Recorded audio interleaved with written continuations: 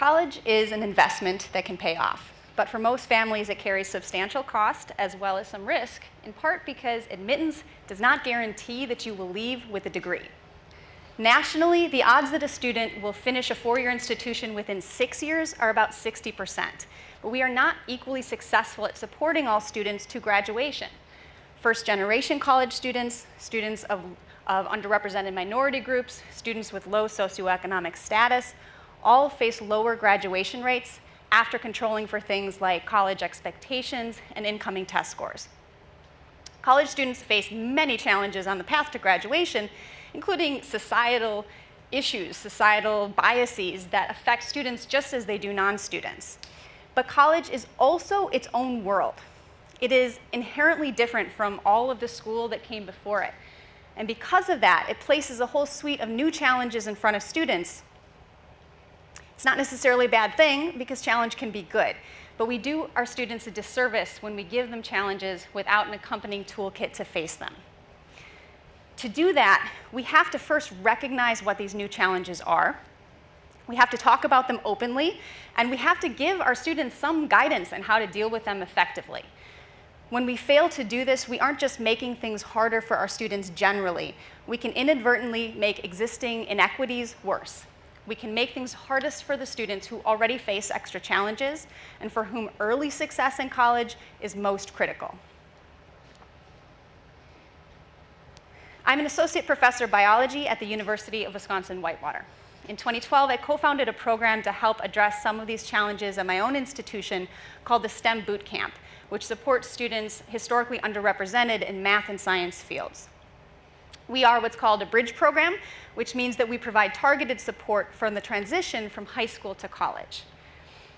Today, I'm going to talk about 4 common challenges that students face as they enter college.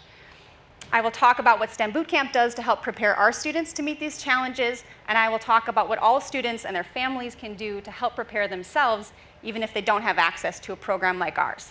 One of the first new challenges that students face is just picking courses, and this is not a simple task. How many credits are too many? How do you prioritize which classes to sign up for first, and what do you do when they fill up? Picking your classes is also about exploring career paths and making backup plans. It's about picking your major and minor and planning ahead so you don't have to stay extra for one more class. Even for students that have the same career goals, there is no one-size-fits-all. Some students work year-round and others don't. Some students have connections to internship and research opportunities and can afford to work as an unpaid intern, and others don't and can't. There are students that have familial obligations or health concerns that they have to take into account. So with all that to keep in mind, just picking classes can be a big challenge. The next challenge that students face is the way that material is taught. College classes can move quickly and can cover material at greater depth than courses that came before. And the structures of college classes can vary, but the components, lectures and labs and discussion sections, are often all new to new college students. So let's take lecture. Depending on your lecturer, a traditional lecture might be an hour of someone talking to you at great depth about material that you hear once, and then you're expected to understand and be able to apply to new situations. That is a big ask. You are usually encouraged to ask questions during lecture, but that is if you can process the information quickly enough to have them, and then, just raise your hand in front of a scary professor and a whole bunch of people you don't know and put a spotlight on something you don't understand. This situation is just one of those things that the way it's presented makes it very challenging for a lot of students. You are given other tools to help you out with lecture. You are given books, you're given readings, books and papers. You are given often hands-on activities to help you out, but not always. And regardless, it's still on the student to figure out how all of this material fits together on your own time. So how do you do that? How do you take good notes in lecture? And once you have them, how do you study from them? Most of the work of learning in college is supposed to happen outside of the classroom. That class time is supposed to be the tip of the iceberg. But what do you do with all of that time? For most students, the idea of studying might be doing the readings, reading and rewriting your notes, maybe making flashcards, but these are some of the least effective ways of learning. For most students, studying a lot is like as many hours as I can stand for a few days, maybe a week before the exam. That is also a really ineffective way to learn. So you can work really hard using these methods and still not learn enough. But who tells us that? And what is the alternative? Again, the challenge itself of being able to learn from all of these different sources is not a bad challenge. Science marches on. Our human understanding marches on. So if you don't want your education to have an expiration date, you can't be totally reliant on your instructors to teach you everything. You have to figure out how to teach yourself. So in that sense, it's a great challenge if you know what you're dealing with and have some idea of how to do it. Another challenge that I want to talk about is the concept of failure. Whether it is literally failing an assignment or an exam or a class, or just not doing as well as you expected, failure is a very normal part of college. The question is, how do we interpret these moments? Failures can hurt, they can be scary, they can be embarrassing, and it can be really hard to neutrally assess why they happened and what to do about it.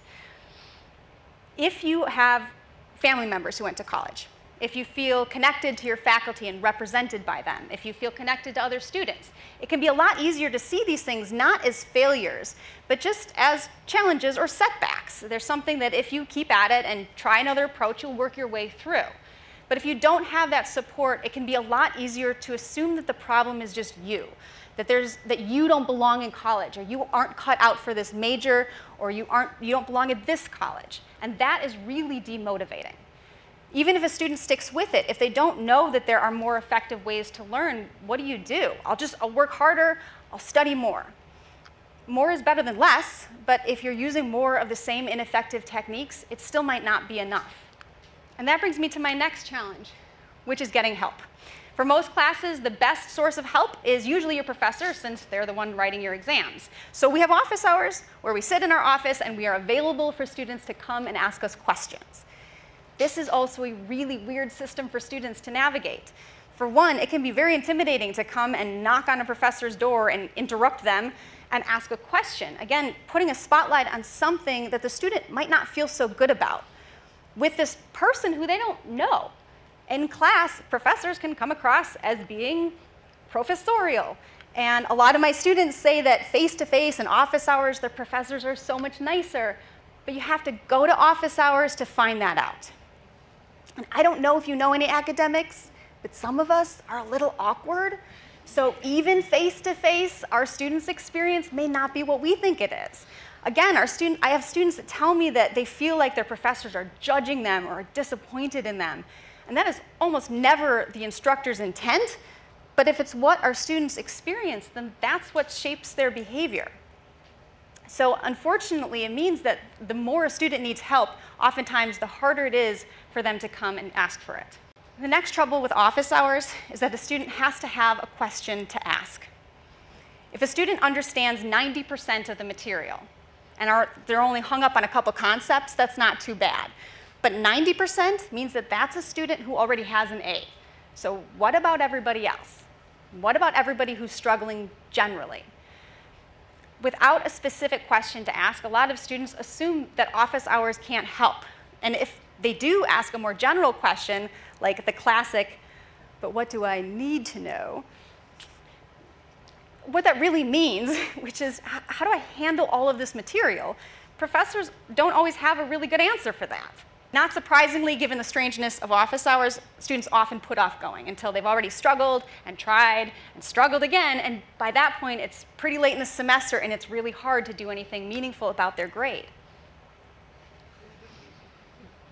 Students also struggle in class because of what's going on in the rest of their life. Students might benefit from getting more help with financial aid, with accessing medical and mental health and social support. There are students who don't have enough to eat. There are students who can't sleep, and we need these things for our brains to work. Universities typically have support systems in place for this, but students don't always know that they're there or how to access them.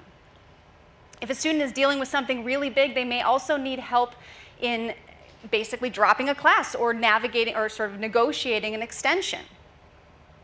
And while there are students who try to use those things like get out of poor choices free cards, there are also students who don't ask for help when they really probably should. And professors don't always know the difference. A student might say, I'm dealing with personal issues, and that could mean I went out too late for my friend's birthday instead of studying. Or it can mean my dad has cancer, and I'm the only person available to take him to treatments, and by default, I am parenting my little sister. Again, the challenge itself, figuring out how and when to ask for help, is a really good one to get better at. But navigating all of that at 18 in a new place can be a lot. So now we have 4 challenges. What do we do about them? Our program begins with a 2-week session in the summer, just before the freshman year. During this time, we connect students with people and resources to help them on campus. We pair them with faculty mentors and student mentors, so students who are just a couple years older and just navigated the waters that the freshmen are about to enter. During this time, we talk a lot about the challenges that they're likely to face and give them a lot of options for how to avoid them or deal with those problems when they come up. As much as possible for a 2-week program, we also try to have our students actually experience the challenges and try out the strategies before the real semester kicks in. So we have workshops on course scheduling and time management. We have workshops on note-taking and how to use readings before lecture so that you can process better during lecture. And then we bring in faculty from science and math courses, professors to come in and give sample lectures from their classes so students can practice these note-taking techniques with different topics and different lecture styles. Once students have their notes, we also talk to them about how to learn from them effectively. And we talk a lot about the difference between passive and active learning. The short version is that passive learning, listening to someone talk, or reading a book are a great start, but they are not very effective ways of learning on their own. It's really easy to hear something and say, oh, yeah, okay, that makes sense. But it's also easy to forget it, and it's really easy to misunderstand it. So students that learn this way often feel really good, but then they get to an exam and they have to put it in their own words and apply it in a new way, and they don't understand it well enough to do that. So we have our students practice active learning techniques. We have them take their notes and create a new study tool out of them. Things like concept maps, flow charts, tables. Regardless of the method, what the students are doing is taking all of this information and putting it all into their own words. At the same time, they're organizing it, so they have to really think about how all these pieces of information fit together. By doing that, they're learning the material much better. They often stumble across questions that they didn't even know they had, and then they're left with a physical tool that they can study from. Once they have their study tools, we use class critiques so the students can all learn from each other and to emphasize the fact that these are skills that get better with practice. In doing this, it also allows our students to get a sense of how much time they realistically need to set aside outside of the class time to keep up. Active studying methods takes time, and on top of that, lectures build on one another. So realistically, it means students need to be doing this multiple times a week for every class on their schedule. That really adds up. Another important concept in our program is mindset. Essentially, we want our students to know that having setbacks and getting help are both essential parts of being in college. We want our students to view setbacks as simply indications that they need to change or refine their approach so that they can grow through the challenge and come out stronger on the other side. To normalize setbacks for them, we have a lot of really open discussions with the professors, with the peer mentors, and the students about times when we have all faced academic setbacks and dealt with them effectively, and times when we have dealt with them ineffectively. We also teach our students to go to office hours by the second week of classes, even if they have no questions. At the very least, if they run into trouble later, it's a lot easier to go back because they already have a relationship with the professor. During our 2-week program, our sample lecturers or our guest lecturers also have mock office hours. And so students go, and it normalizes this very weird process before the semester even begins. We also give our students a game plan. If they have clear questions on the material, those come first. If they don't have questions on the material, we have them bring those study tools that they made and share them with the professor for feedback. This, by the way, is a guaranteed win. For one, it allows the professor to really quickly assess where the student is, if there are any misunderstandings, or if there's anything that can be added or improved. And at the same time, it shows the professor that that student is really dedicated. So it sets that professor-student relationship up to be a win. So that is all part of our 2-week program. And then during the school year, we have additional check-ins to help reinforce the concepts they learned in the summer. We have weekly lunches where program alumni can all get together and basically just share perspectives when things come up. It also allows us to make sure that we can connect students to other resources when they need them. Our students are doing extremely well. They are passing their core STEM classes. These are the big 5-credit math and science courses that we track at really high rates, up to 100% for one. They're doing great. We are also retaining students at higher rates. So retention is up for every year progressing through college. Graduation rates for our first few groups of students, those that we have been around long enough for us to track these data, are up as well by about 13% so far. I have to point out here that our students have done all of this. This is entirely a result of their work and their dedication. They would have brought these strengths to us regardless. We did not change who they are. We did not change their classes. We certainly did not fix the societal issues they are dealing with. But to me, that is the point.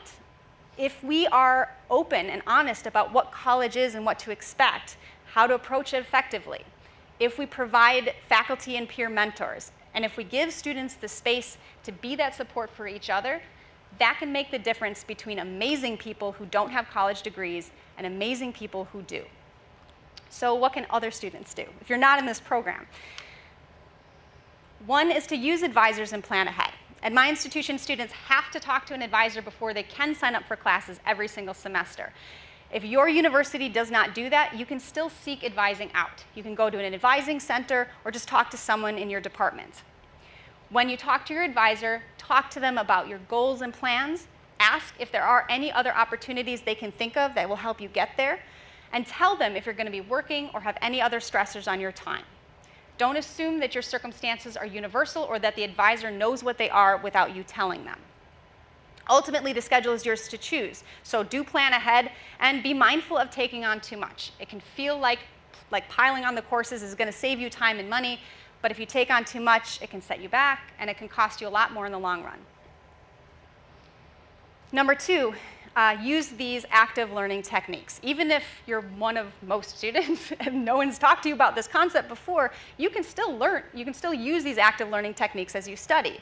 There are tutorials you can try. You can just try them out. Don't expect them to work perfectly right away because these are skills that get better with practice. Number 3, expect setbacks. And when they happen, remember what they're telling you. You're being challenged and your understanding and your skills aren't there yet. It does not mean they cannot be developed. So when you experience a setback, I always tell my students, feel your feelings first, then assess. Look at your schedule. Look at your attendance. Look at your notes to see if they are accurate and complete. Look at how and when you're studying, and then figure out which of those things can you realistically change for the next quiz, the next exam, or even the next semester. And finally, build connections and get help. Find out and learn about and use your university support systems. They are there because they are necessary. Go to office hours early and often and go with a game plan. When you're in your courses, set up your own study groups. Just set a time and a place, just once a week even. Tell the instructor to announce it to the class and see who shows up. Even if nobody does, at the very least, you are setting aside the time that you need for all of that active learning. If you do these things, you will also slowly build that support network that you need. You will find the other dedicated students. You will find the professors. You will find the other people, the administrators in the university that you can connect with and learn with. Ultimately, a university is a resource. Everything that we have is supposed to be there to challenge and support our students. I am still looking for better ways to support our students on the transition into college. Hopefully, I've shared something today that can help others do the same. Thank you.